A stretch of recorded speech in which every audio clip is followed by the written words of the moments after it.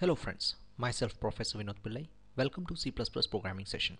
In today's session, we'll be learning one of the concepts of C++, that's friend function. We'll be seeing three major topics. That's what is friend function, or you can say why we need friend function, exact need of it. Secondly, we'll be seeing if you understand what is friend function and what is its need, then how we can create friend function in C++, and what are the rules and regulations you have to follow while creating the friend function. First and foremost, what is friend function? Friend function is a special type of function. Only difference is that it is having a friend keyword in front of it. So is just putting a friend keyword in front of a function makes a friend function? No. Then why we need friend function? That is also comes into a picture. When we have different types of functions are available, then what is a special need for us to create a function called friend, or how its name comes to it? Let's see a simple example.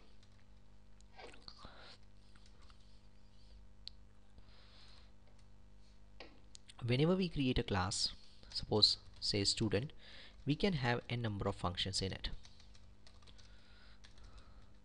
These all our functions are simple functions, and these functions have one special characteristics, that is that they use the concepts of encapsulation, that is wrapping of data and function into a single unit.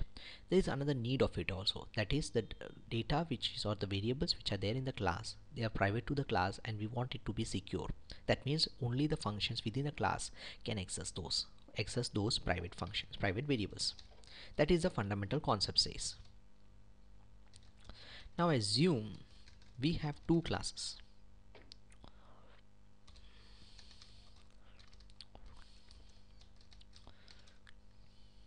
And suppose we have some function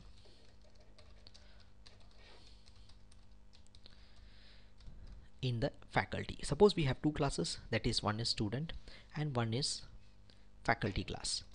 Student class is having two variables, that is ID and marks of the student. Faculty is having a variable called ID for the temporary. Now what is my expectation is that I want from the faculty class to access the variables, or you can say the private variables of the student class.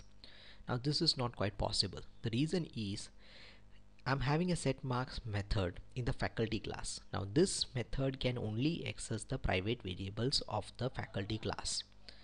If I want to access the variables of private variables of student class, then the set marks method should be in the student class. Now we want that functionality to be given to faculty class.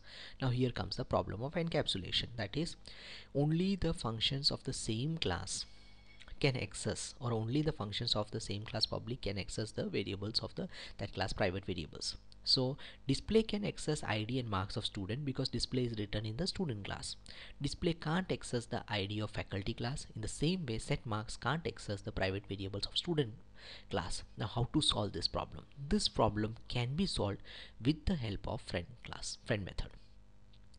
By making a method as friend, we are officially saying that this class agrees to access the private variables of this, or this class is ready to access the private variables of that particular student class. How to do that? Let's see that. So I hope so you have fundamentally understand what is the need of friend class. When we have more than two classes, and the two classes, more than two classes, it may be three or four. If suppose we have more than one class and those classes want to access each other's private variables in different classes, then it is possible with the help of friend functions. Without that it is not possible. Okay, so let's see an example. We understand the needs. So first and foremost, we need more than one class. So I assume we have two classes, one is first class and another one is a class called second. Both are having private variables. First is having a variable called val, second is having a variable called val2. Okay, so both are having private variables. Now val1 is accessed in the display function of first class, val2 is accessed in the public functions of the second class. So simply the val is having a first class is having a set value method and a display method in which I will pass a temporary value, where that value will be passed to the val1.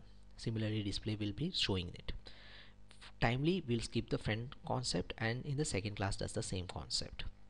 Now what is my requirement is something like this. I created two objects, f1 for first class, s1 for second class. I've assigned a value and I display the value. Now what happens if suppose I say sum, I want to do the sum of f1 and s1. What is my intention is f1's val1 and s1's val2 should be summed and displayed. Now these two, what is my requirement says, if I repeat it, if it looks something like that, f1's val1 plus s1's val2 should be sum. Now the major problem is val1 and val2 are private variables, so I can't write like this way. This is officially not possible.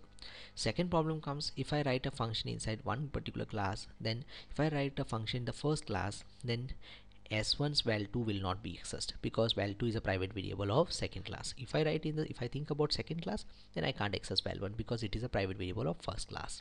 So this problem can be solved with the help of friend function, because previously only we have discussed with the help of friend function two classes can access each other's private data internally. So rule number one, how to do that now. First thing, you have to declare friend method. Friend method declaration is done in each and every class, only declaration. So first and foremost, you have to assign friend. What is your expectations? So I'm expecting a second value, second RL, that is a second object should be having it. So my return type will be of type second. So second, whatever the function's name is, and you pass the argument. So I'll pass f1 as the first object, s1 as the second object to these methods. So friend function declaration is done in all the classes. So if you want to do this same task with three different classes, then the declaration of friend function will be done in the three of the classes. So I've declared it, so I have to done the same task, I have to repeat, copy and paste the same code inside the second class also. So both the class agrees that these are my friend functions and I'll allow them to these functions to be allowed my access private variables.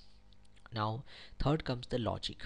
Now the logic generally comes outside the class only. Okay, so in the, when you write any functions outside the class, generally you have to follow the scenario, that is return type, class name, scope resolution, and this way. But as it is a friend function, it will not have a class name, it will not have a scope resolution, even you will not have a friend keyword also. So it will be simple second, sum, first, obj, and this thing. Now what is my expectation? I have to return a second type, so I've said second rel dot val2, that is a value which is accessing fobj1 dot val1. So how it has happened, when I call some function from here, I'm passing f1 value and s1 value. F1 value will be copied to fobj and s1 value will be copied to sobj, and even though this method is outside, still it can access the private variable because this method is a friend method. And finally I'm returning the rel's value. Okay, so in this way we have seen that we can access friend method outside, we can access private variables outside the class with the help of friend methods. And the third rule you have to remember in friend case is that as friend function is not a function of particular class, so it will be called as a normal function. So you have to simply call sum. You don't have to say s1 dot display or s1 dot set data or f1 dot set data, because set value and display are particular methods of the class. Sum is not a particular method for any class, it's a simple friend function which is being commonly shared by both the classes. So you don't have to call with the help of objects. If you try to do that, you get an error. Okay, so I hope so you have understood it. In initial phase we have seen what is friend function. We have understood that friend function is used when we want to share, two classes want to share their private variables to be accessed from different classes. Then with the help of friend function we can do it. We have seen the code, we have seen that how in the declaration we have to only have to write friend, in the definition we don't have to write friend, while calling we have to call by normally, not by objects, and all the rules and regulations we have seen. Still, if you have any queries or any comments, you can post to me. Okay, if you like the videos, please pass the link, YouTube link, to other friends, and you can subscribe my YouTube also. Thank you and have a nice day.